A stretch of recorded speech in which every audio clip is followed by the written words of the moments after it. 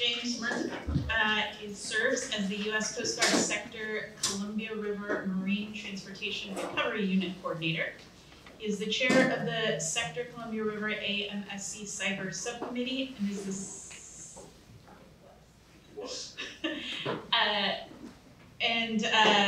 is the Sector Columbia River representative at federal, state, local, and industry levels for maritime disaster recovery planning and mitigation efforts.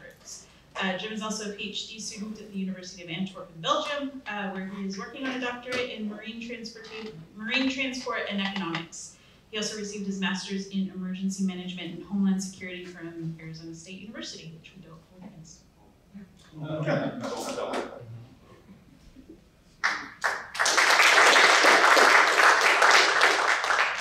Thanks, guys. Thanks for coming out to this presentation. I really appreciate it. This one, I got to start with almost didn't happen. We were about to be furloughed, as you know, a couple of days ago. And I would have been on that list. So I was thinking of ways in which I could still come here and give a presentation without having to do it on behalf of the Coast Guard. So what you're going to see today is a little bit of a mix of that. So I have some of the Coast Guard stuff. And then what I was going to do was just slap it into a University of Antwerp PowerPoint and give it to you as a doctoral student, Jim. So that would have been the next kind of workaround. So, but what we're going to do is we're going to talk a little bit about what we do with the Coast Guard in regard to MTS, Marine Transportation System Cybersecurity, how we protect it, some of the whys and things like that. Then we're going to get into some of the differences and some of the issues with concerns with cybersecurity in the US and in the EU. And then if we have enough time today, I'll do a case study about a shipyard breach that we had here in 2022. I thought it was kind of just the drama session afterwards, right? Like we're at all the beauty shop, getting our hair done, talking about it. So I think it'll be great. First of all, did anybody come to my presentation last year? Nice, nice. Welcome back, you guys. You're the key guys. Do we have any students here? Undergrad students? Nice. All right. Well, we're gonna, someone does it too. You guys have to share, but for you guys, one of our traditions in the military is giving out challenge coins. No way. Oh, wow. So congratulations. Good luck with your career. Keep it going. And then you guys have to share it. Sorry, guys, I only had two. You have to do it just like that. Yep. Keep it up. Keep up the good work. I really appreciate you guys coming to this presentation, being interested in maritime.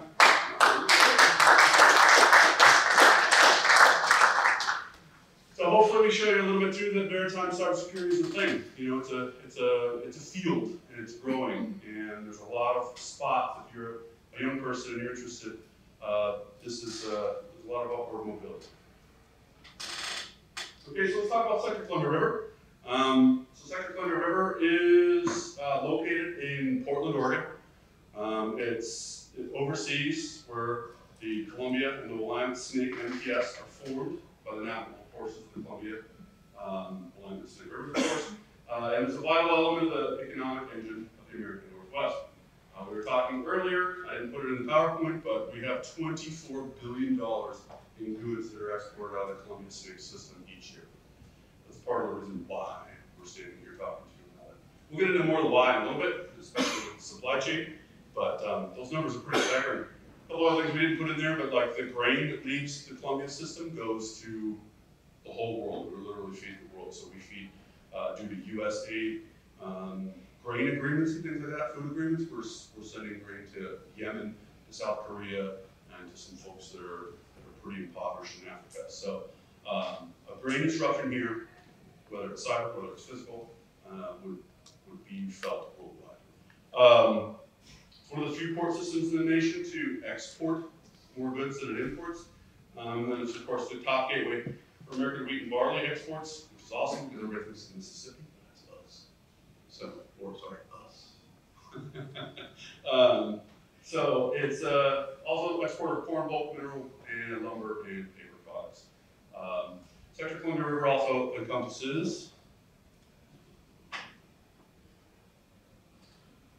really, that's not a good slide here, but so basically within this black AOR line, area of responsibility, we have 38 ports. So we have southern Washington from essentially Grace Harbor down to Crescent City. So we work all that, and we also work 200 miles offshore. And then we work into Idaho, and where we go is the navigable rivers, anything that has a navigable waterway, and then the coast, of course, we do search and rescue. So just kind of the size of what we work on. Okay, so let's get into it. A little bit of Coast Guard stuff. Let's talk about the Coast Guard cyber strategy. This was implemented in 2020, Sean? I think so. For a while, we were running on this without some guidance, but then we got some. Because as a regulatory authority, which we are, I know the FBI went up there and said we're not a regulatory authority. Well, we are. So we regulate facilities and facility security plans, and cyber strategy is starting to catch up to how that's regulated. So maritime critical infrastructure in the cyber world is the following, right? It's vessels, it's facilities, it's port complexes, intermodal connections, it's bridges, other components needed to operate the MTS. The MTS, of course, the Marine Transportation System as a whole. And then, of course, we learned this a lot in COVID, but the people who operate these systems and live and recreate within in the maritime domain. So what we learned in COVID was that if you don't have someone, whether they're sick or not, if you don't have someone to drive a tug, you have a Marine Transportation System disruption. What's an intermodal connection? So intermodal connection is where like a port with a pier meets a rail connection, which then meets a truck destination, or both, or all three, or as sometimes they have an airport.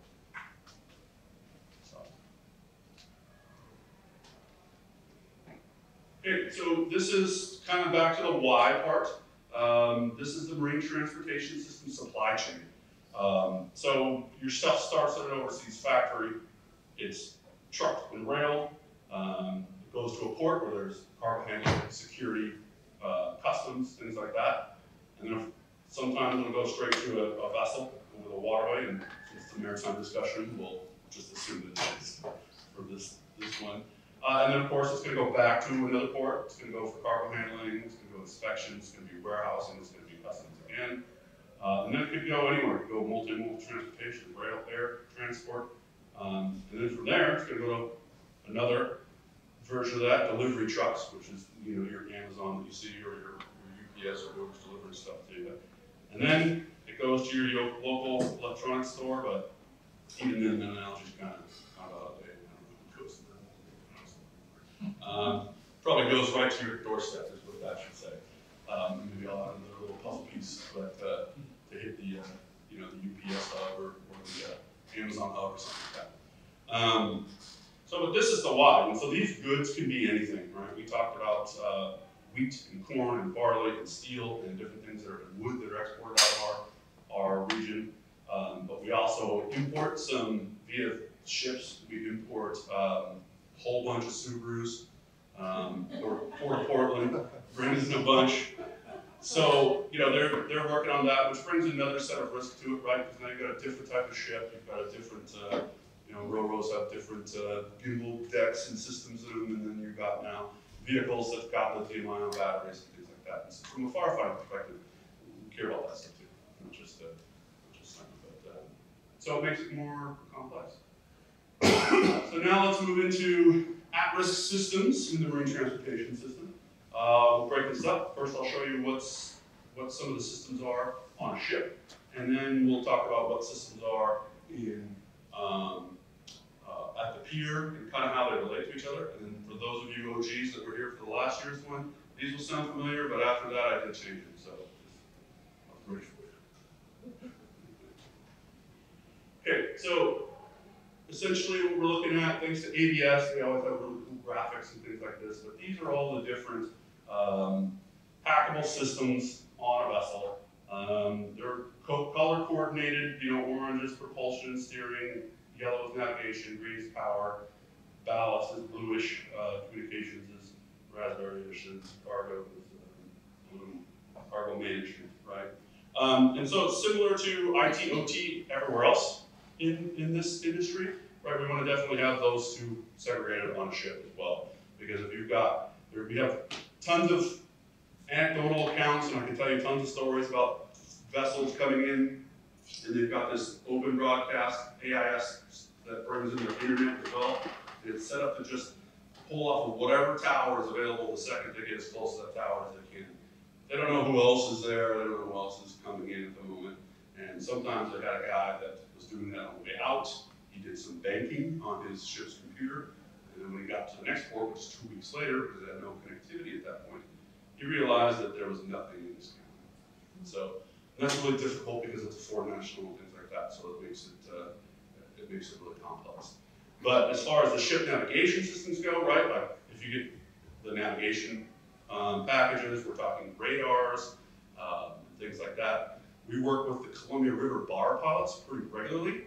In fact, they're our first line of defense. If they have any, I guess, I don't know, they use their spidey senses because these cats have been around for a long time and they know ships and they know when things are weird.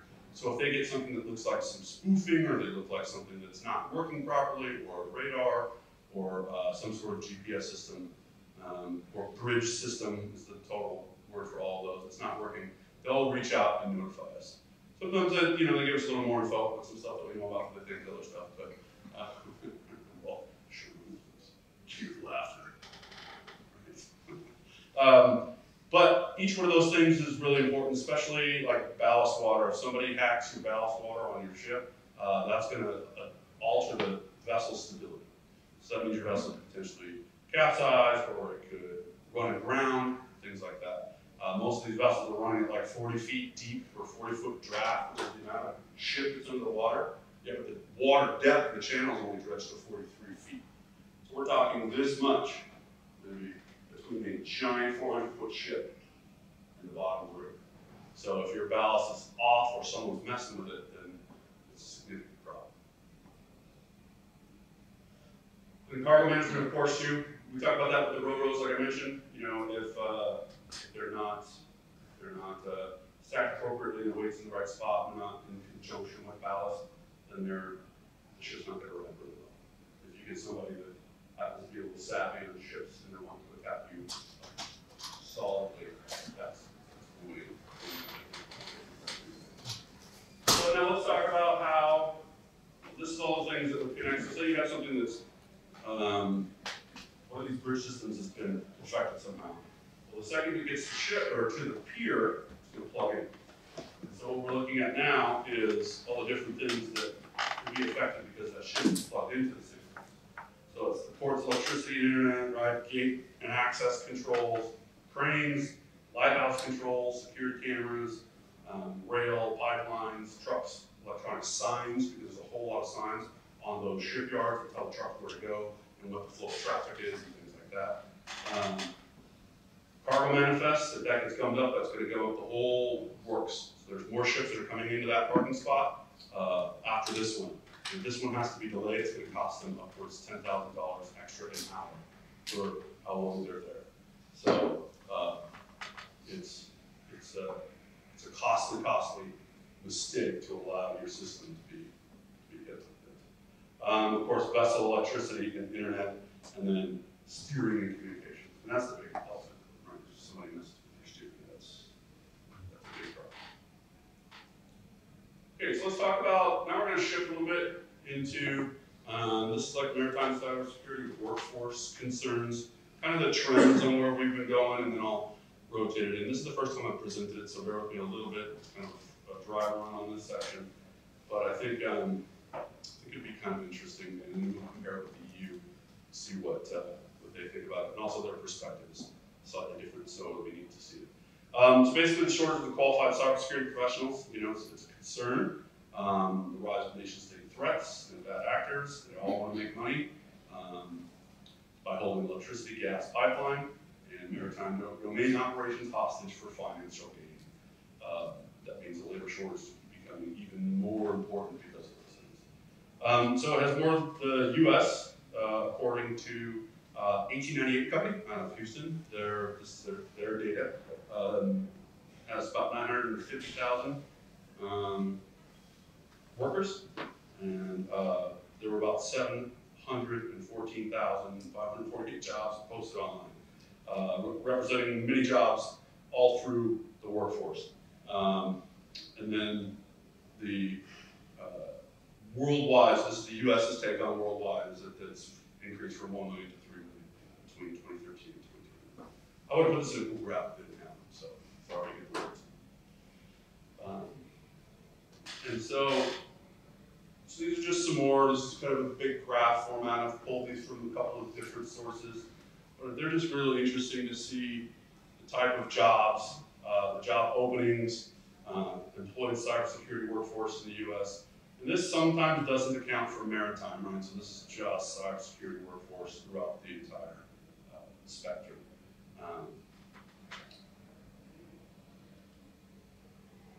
You know, if you need to,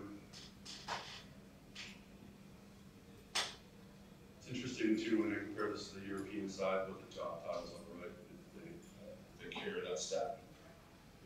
Most likely everybody's an engineer or an analyst. Network engineers and architects are similar.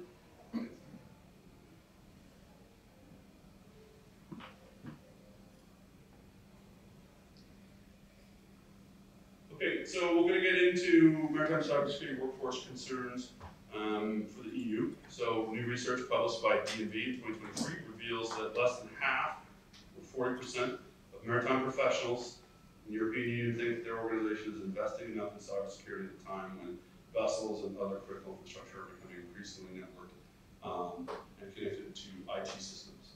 So it's worth noting too, when you look at how they published their research for this company versus how a lot of the US companies did it.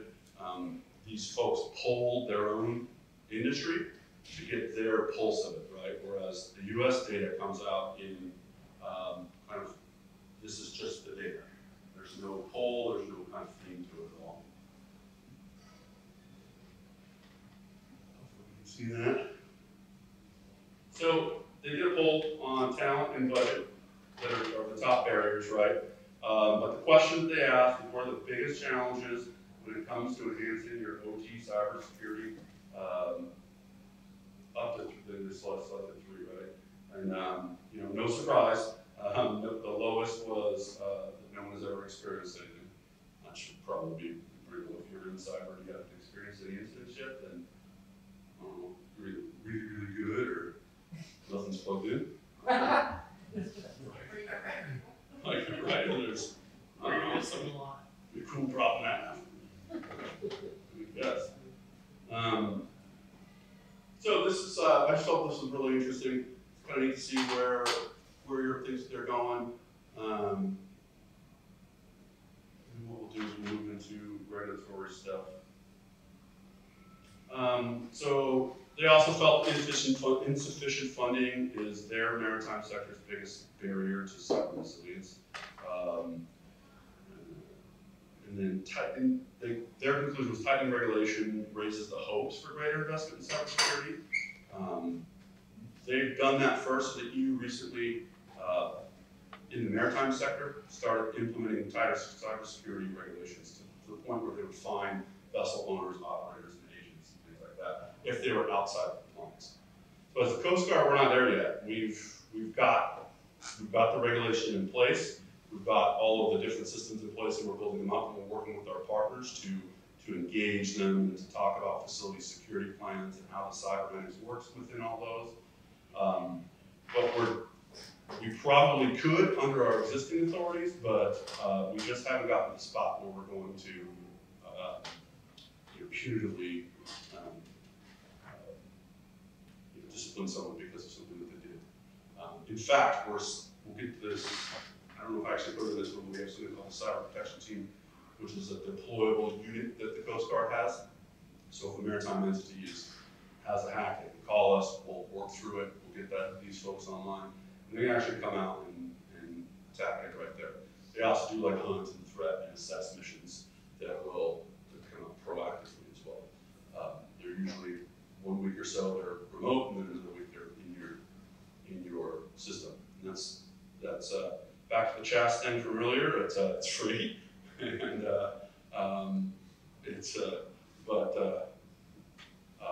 they will ask to get into some stuff, right? So it's like running into your own door. So you're going to have to be kind of comfortable with the things that you're letting them look at and things like that. You'll all sign a confidentiality agreement and things like that. So we call it rules of engagement in this cyber world, so you sign one of those and figure out what the cyber protection team is doing and what they're doing. Right? How that relates to regulation, that's going to be an interesting talk as we progress as a service and how we're going to regulate cybersecurity issues.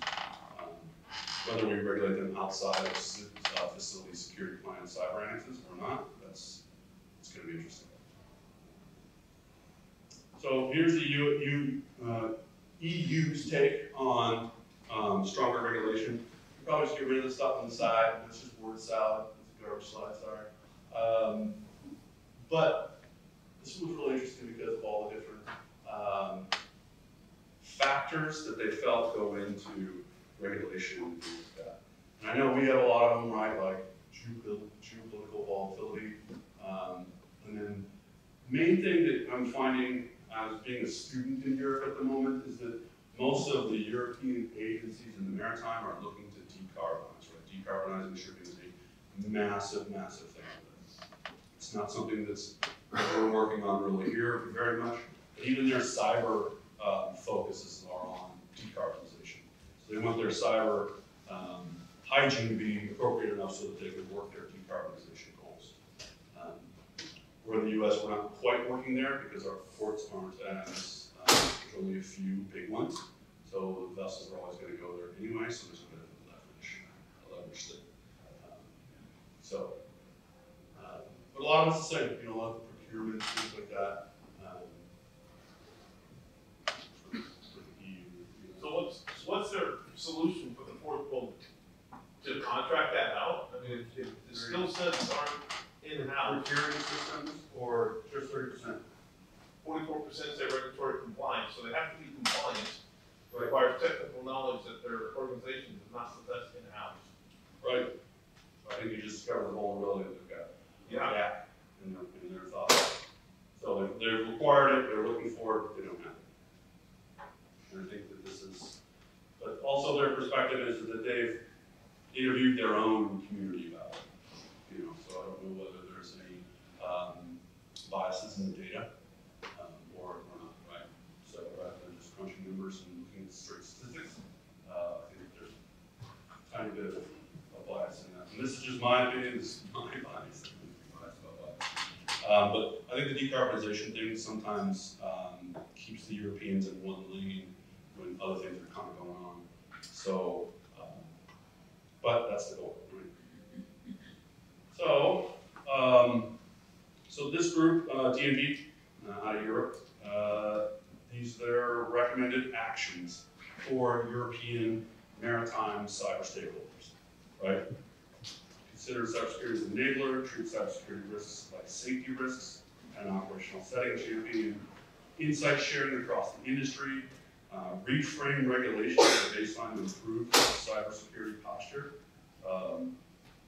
I like that one the most because it's more,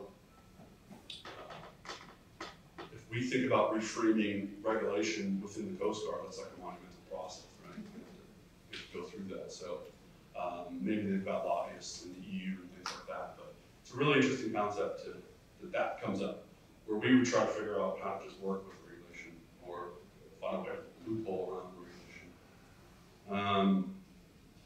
We think how to manage supply chain vulnerabilities, resource strategies, of course, and then maintain fallback options in the ship. So I threw that one in there just because it kind of shows you what the way they're thinking in regards to their solutions for maritime cybersecurity. And this came out in their maritime cybersecurity priorities of 2023. So when we look at both the EU and the US and some of the concerns that each continent has, some of these kind of represent the connectivity of all of it, right? Some of them are similar, things like that. So, I have three things: raise the baseline, deepen stakeholder awareness, and then collaborate on cyber risk. I think all of us sitting here kind of hit a lot of these. I think that this is what they're gunning for as well.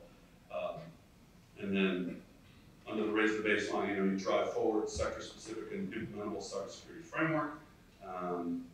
We need to define the threat matrix of maritime cyber incidents, a global clearinghouse for MTS intelligence, which we've started, right? MTS, ISAC, and the FBI are all involved. With that sort of thing, you can actually join their group to do cybersecurity intelligence sharing. It's a fee though, so you'd be a member for that. Transparent vulnerability disclosure policy. And then under deepen stakeholder awareness, expand cross-sector collaboration through academia, industry, and government. We get that one here. Check box. Apply maritime cyber education and certification or certifications, right? That's a really interesting stuff. So, you know, that would be really neat to do a maritime cybersecurity certificate. You know, it'd be great for folks that are in the industry to come back, get something else that they can use to advance in their career, or if you're a young person and you have a computer science degree, and you'd like to specialize a little bit, that might be a great way to do it without committing to a full master's program. MTS stocks, addressing the resource question, right? Resources are a massive problem everywhere we go, everything that we deal with, whether it's a disruption, whether we have cranes to pull things out of the water, or we have cyber professionals that can actually help restore systems. So collaborate on cyber risks. So move past the guns, gates, and guards towards cyber risk assessment. You mentioned that, I heard that earlier, with what I think is physical and some of the IoT things and cameras, and we've got to kind of get past that. I think it's going to be great. And then another big one is make cybersecurity a core component of conventional maritime insurance. I know it's different spots. Maritime insurance works, but it's something that's good. Simulate for cyber challenges. I sat in a discussion earlier about exercises. So absolutely. By the way, my favorite place to put the cyber group in the ICS structure is in the ops section. And then just push it toward more secure code. And then what the Coast Guard is doing about this, I kind of figured out there. So we've just established a new cyber mission specialist enlisted rating. It's another career opportunity for folks that would like to go enlisted. If you are of age and you would like to enlist in the Coast Guard to be a cyber mission specialist, feel free to contact a recruiter. I'll give you a card. You can call me and I'll send you their thing. But they just Google to fill out their deal. If you're interested, if you have a degree and you're interested in becoming an officer versus enlisted, they're starting to work those folks as well. They're starting to get officer specialty programs that are specifically cyber targeted. Because right now, officers in the Coast Guard move around a lot. They do a lot of different things.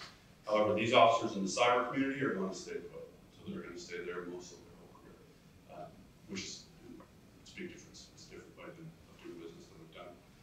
And I've been around the Coast Guard for a long time, and we get a lot of things right, and we fumble a lot of things, right? But one of the things that we're doing really well is getting a hold of how we regulate cybersecurity and then how we're going to support it.